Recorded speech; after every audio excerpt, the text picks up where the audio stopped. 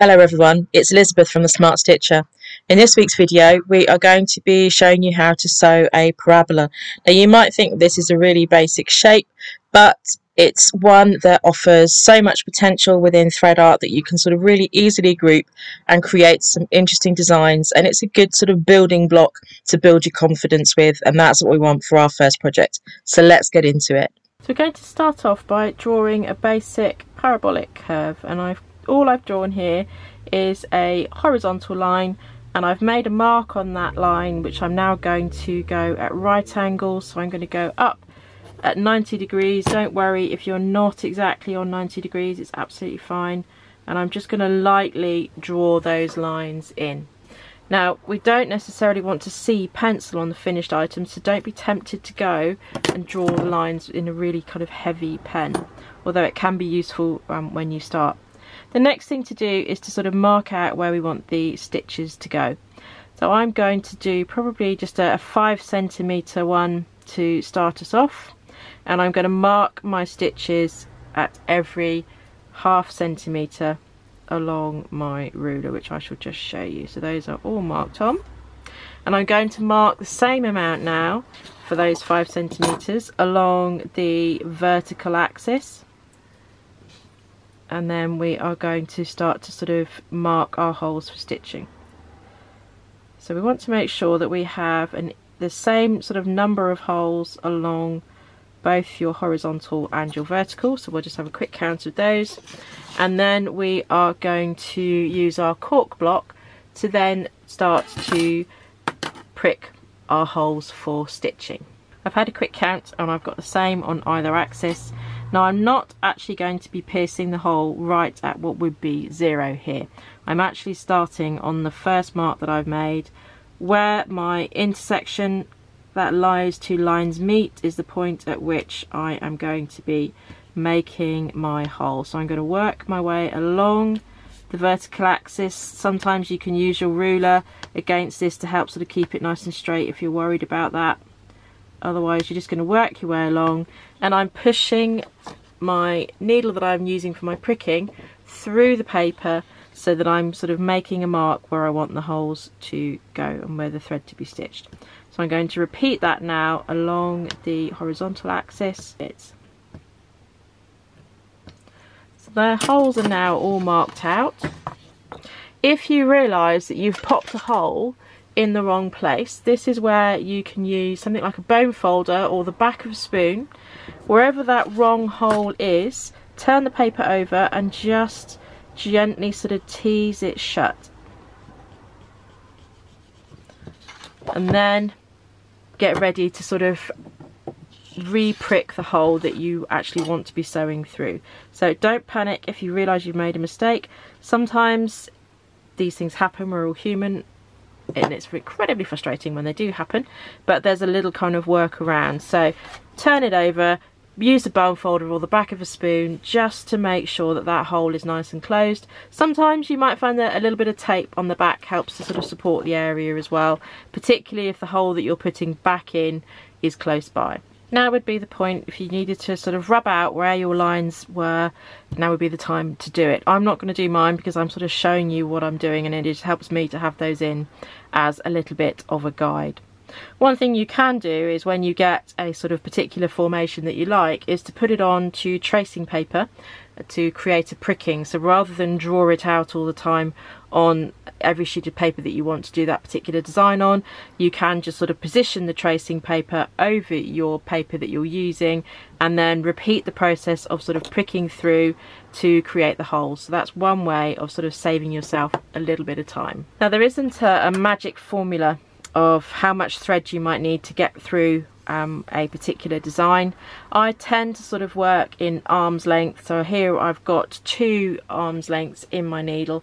I folded it over initially to start with, and I've just sort of run my hand along the thread to just sort of make sure there's no unnecessary sort of twist where it's been wound onto the cotton reel.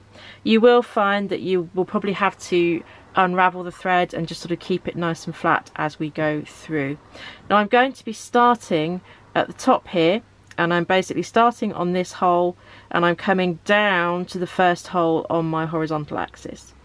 and then I'm going to be coming out along the next hole on my horizontal axis and going back up to the vertical. So let me show you what that looks like. So I'm going to turn the paper over and I'm going to go through that first hole, and I'm going to leave a tail. I'm not going to pull my thread all the way through. Now the reason I don't like using knots here is because if I'm then going to mount it, I don't want in time the sort of sense of the knot coming through on the paper, which you don't want to see in your design. So I'm going to just use a little bit of tape, and I'm going to then just tape that down so that it's not going to go anywhere. So as we mentioned, I'm now going to come down from the first hole on my vertical axis to the first hole on my horizontal axis. Now this is where I find it useful just to turn the paper over a little bit, get a little bit of a flip to make sure I come up in that sort of correct hole, and I'm then going to just turn that over. Now I'm not going to pull it so that the paper starts to go really tight. So if I pulled it like that, you can almost kind of see that there's some tension on the paper now, and it's going to run the risk of pulling the thread through the paper and leaving a massive hole. So you want your thread to kind of almost cuddle the edge, and then you know that you're at the right tension. And what you will probably find as well is that as you start to sew, when you've done sort of 2 or 3 stitches, the first sort of earlier stitches will sort of settle down a little bit more. So I'm then going to go back up to my vertical axis and just untangle my thread like so, and then this time I'm not going to go across the back. I'm going to pop up in the stitch that's next to that one where I've gone down. So ideally, although with some patterns it does happen that you have a long thread trailing over the back, but more on that to come, I'm just going to be keeping the long thread on the front, and I want a short piece of thread on the back. So I'm just now creating my first parabolic curve, and I'm just using straight lines, but the way in which it's sewn is going to create the illusion of a curve. So I'm just going to keep going, and each time, sometimes that can happen as well, your thread will knot, so you just want to put it out very gently and almost sort of allow it to run over a finger so that it goes nice and smooth. Again, if your thread is hanging and you sort of got it really floppy, you'll see that because it just won't look right. If your thread is too tight, your paper will be wrinkling, and you'll know that you'll probably run the risk of pulling your thread through your paper, so don't do that. So here we go, almost at the bottom, and this will be our sort of very first curve. Now there is a bit of a sort of a debate about how many stitches one should have, because you can have, say, slightly larger gaps, you can have stitches closer together. On paper, I find if your stitches are too close together, you run the risk of perforating and sort of ripping the paper. I tend to find that I probably go no closer on some designs than, say, 2 millimeters, although that might be a little bit larger on other designs. So that is our first curve all stitched. Now to finish the thread off, all I'm going to do is take another bit of tape, and I'm going to just take that down, and then I can trim off my thread. And there we have our finished parabola.